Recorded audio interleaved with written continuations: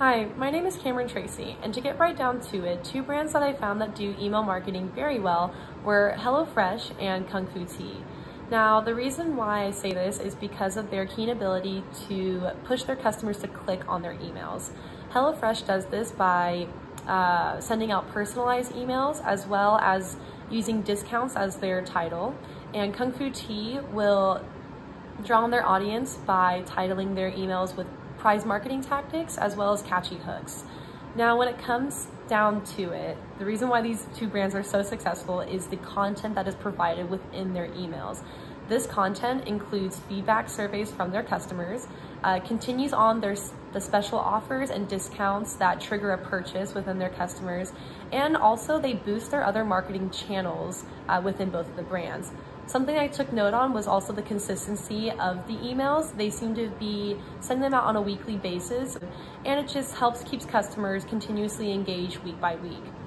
On the other side of things, two brands that I found that do social marketing very well were Red Bull and Poppi. Now, when it comes down to it, these brands were both promoting a way of life.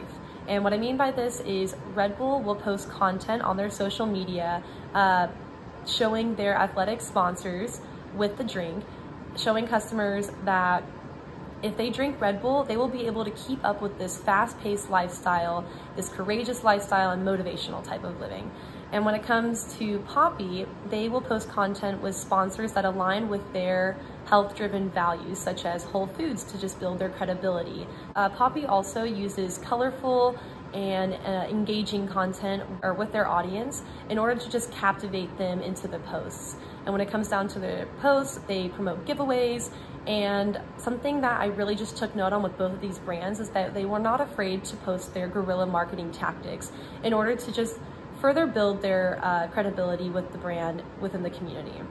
Now, when it comes down to it, I would love to be a part of the Dutch Bros culture, because not only to sell the experience that the customers get whenever they come through our lines, but I truly believe that Dutch Bros is a community-driven culture.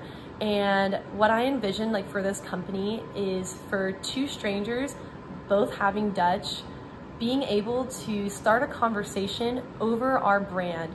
And what I mean by that is because our brand and our culture is built on inclusivity, optimism, encouraging to be the best version of yourself and accepting for you the way you are, I just want others to be able to connect through that community that is provided through our culture. And thank you so much for listening. I hope y'all have a great rest of your night.